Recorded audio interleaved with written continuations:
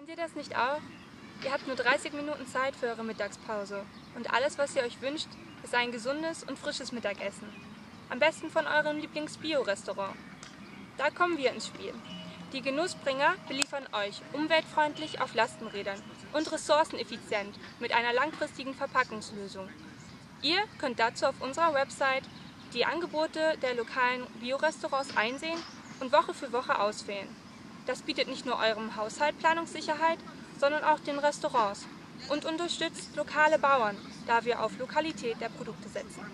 Durch unsere Aktionen wie dem Brot vom Vortag eine zweite Chance zu geben und Obst und Gemüse mit kleinen Schönheitsfehlern zu Suppen und zu Säften weiterzuverarbeiten, möchten wir ein Zeichen gegen Lebensmittelverschwendung setzen.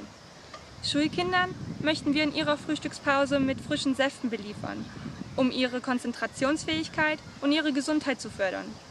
Langfristig gesehen möchten wir auch Workshops anbieten in den Schulen rund um das Thema Lebensmittelverschwendung. Bisher haben wir bereits mit einigen Bio-Restaurants in Graz gesprochen und sind auf ein sehr positives Feedback gestoßen. Mit dem Startkapital vom Social Impact Award möchten wir in unsere ersten Lastenräder und in den Aufbau unserer Website investieren. Außerdem erhoffen wir uns Unterstützung durch die Experten und durch die Workshops im Impact Hub in Wien. Deswegen votet für unser Projekt die Genussbringer.